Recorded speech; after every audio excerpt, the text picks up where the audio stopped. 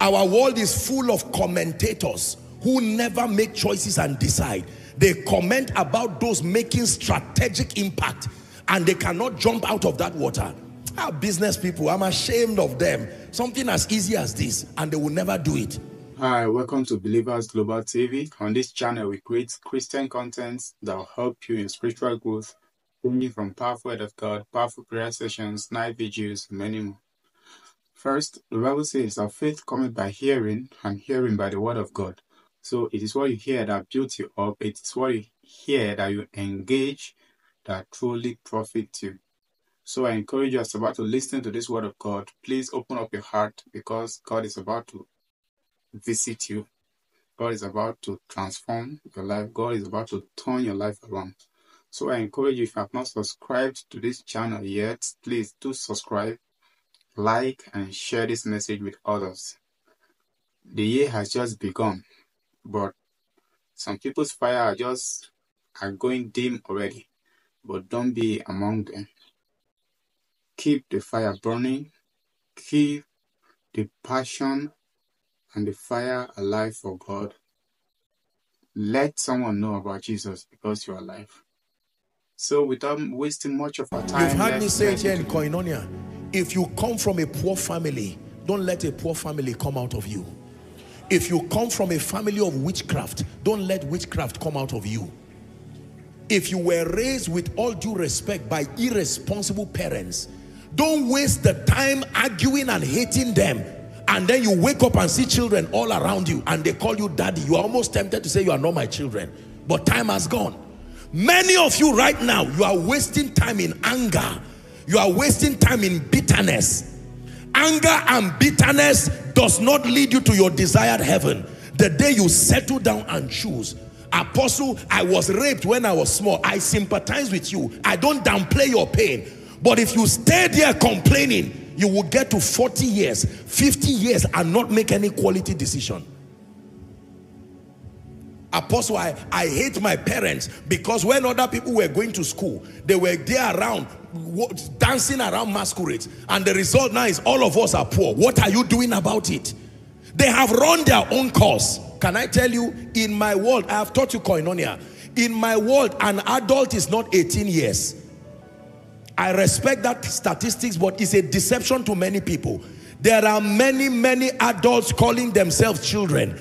In my world, the moment you can decide and you have an awareness of the consequences, you become an adult immediately. How soon? Immediately. Let's stop pampering people to produce destructive destinies. You see someone 35 years, 40 years, and he says, I'm a last born. What does that mean? Of course, I'm not being sarcastic. Yes, thank God that you're so. Destiny does not care, ladies and gentlemen. The one who decides, if it be thou, bid me come. He said, come. The one who chose to walk out on water was the one who experienced that miracle. Hallelujah. Our world is full of commentators who never make choices and decide. They comment about those making strategic impact, and they cannot jump out of that water. Our business people, I'm ashamed of them. Something as easy as this, and they will never do it. Preachers who are talking like, that scripture is not really correct, and yet they will never do anything impactful. The world does not reward commentators. It is those who get up and do something with their lives. Are we together? There are many people who insulted fathers, insulted mothers, parents now. Now is their turn. Their children are suffering worse conditions now. If your father and your mother, with all due respect, lived a mediocre life, the first way out is to find another father and mother who reflects what you want to become. I told you that the principles of followership is twofold. Number one, follow them. Number two, looking on to Jesus. This is how we become in the kingdom. Follow them is the first principle of followership. There are some them that represent where you are going. Do you know why God puts leaders in front of you? Those leaders are an attempt to model your future. that where you want to go to. So leaders are a personification of outcomes, a personification of decisions, so that you can see the outcome in the life of others. Seeing somebody fail and then you go and fail again, you are the one who is twice as unwise, because they already failed for you. The beauty of leadership is an opportunity to see the scars of people. They will show you their scars, that I made this decision and this is the consequence. Now I am teaching you to save you the 20 years I wasted in my own life, a leader will say, and yet many people will not respect it. I have taught you here in Koinonia that do not only respect crowns, respect scars, because both crowns and scars are teachers.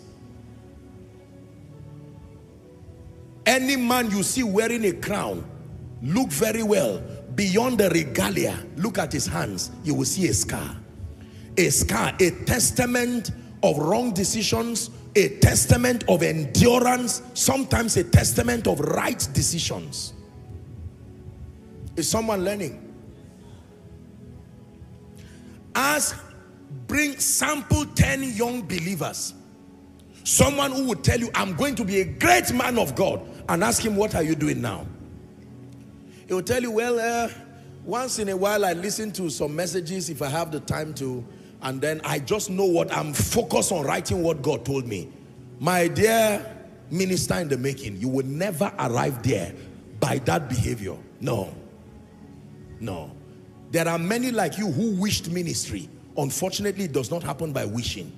The Bible says, walk out your own salvation with fear and trembling. Walk it out. Hallelujah. There are many gentlemen right now, they cannot tell me the last time they read a book, a quality pro-destiny book. Many gentlemen cannot tell the last time they opened themselves to receive quality strategic mentorship. Receiving mentorship at your terms is a joke. You will never amount to anything. It's like a student telling the teacher, I'm not ready to learn now. Just be patient, allow me rest. When I'm ready, I will call you. Teacher says, nonsense. Are we together? How many people are poor and broke today, but will never respect the wisdom that comes from people who have been helped by God? No. Hallelujah. You want to become a great mother, and you see a woman who is exceptional with her home and her children, and you disrespect them. Do you know, every time I see great people, I look past their results. I want to buy into their mindset, because their results are consequences. Did you hear that? Their results are consequences. There are decisions that led there. And I want to hear it. What is your understanding like? What are your decision-making processes like? Man of God, what decisions have you made that brought such power, such grace, such influence to your life? Let me sing that song again. For the way of the Lord is the way of wisdom. I choose the way of the Lord. Now, let me tell you this. I came from an evangelical background, and being that my whole training and my exposure in ministry was from the northern middle belt and context, you know, we got that foundation of character, moral excellence, but there were certain things about administrative excellence that I did not have the opportunity to see because of the background.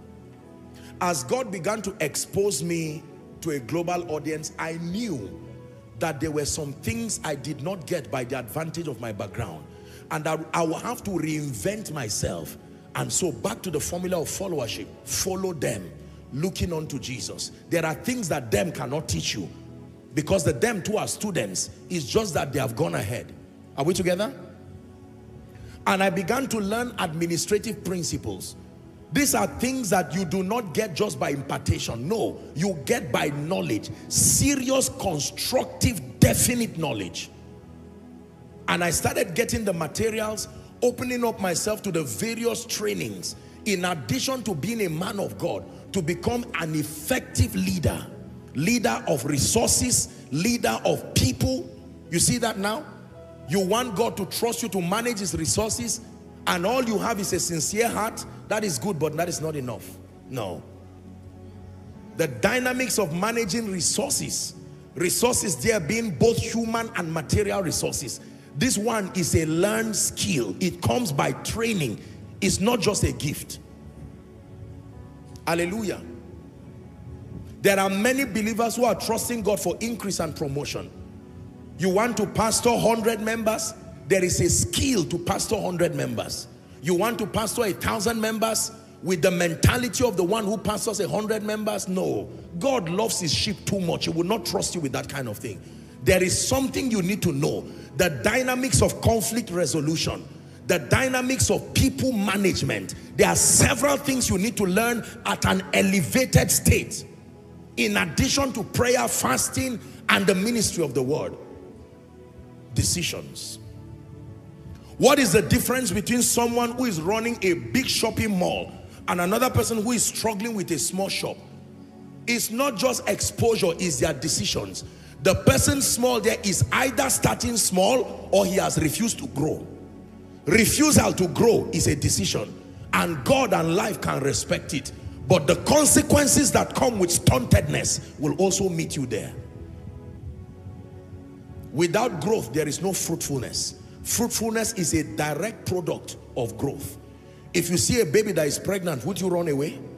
Is that normal? Come on, talk to me, adults. Is that normal? No. No matter what genetic explanation they give, in Africa, we'll call that person a witch. Wherever you came from, you are older than this body you are entering. And you will talk to the spirit and say, you can't be that young. And maybe in some places, they may even completely throw away that because fruitfulness is a product of growth. If you go and plant mango seed, and by the next day you see a tiny branch, and you see mangoes bigger than it, you will not eat that mango. Because we were trained to respect fruitfulness when we find growth. Are we together now? So most people brag about being fruitful, but they do not want to grow. If you do not grow, you cannot be fruitful. Be fruitful in ministry, be fruitful in business, be fruitful in destiny. It is a product of growth. Please say growth. And I have taught you that success is not what you seek. Success is what you attract by who you are becoming. Your growth is how success is attracted to you. Are we together? The moment you transit into superior versions of you, you begin to attract a certain kind of people, a certain kind of resources, a certain kind of influence. These are irrefutable spiritual laws. Luke chapter 2 and verse 52. And Jesus increased. I like that scripture. And Jesus increased. Even though the word of God, even though the fountain of wisdom, he subjected himself to this law, he increased. What does that mean? Another measure of that increase came to him in wisdom, in stature, in favor with God and with man. Once upon a time, I would never be able to say the whole globe should listen to me. Once upon a time, I was still alive, yet you will not come to hear me. Once upon a time, I was even anointed, yet you will not come to hear me. What happened? Growth. Growth. Thank you for staying to the end of this message. I know your life has been blessed. I know your soul has been blessed by this message. And I encourage you, if you have not subscribed to this channel, please, I'm begging now, please subscribe to this channel. And also like this message you have just listened to, and also share with others. In that way, you're also doing the work of an evangelist. So don't be ashamed of the gospel of Christ, for it is the power of God unto salvation. Let someone know about Jesus, because you are still breathing. God bless you. See you in another video. Bye. Bye. Bye.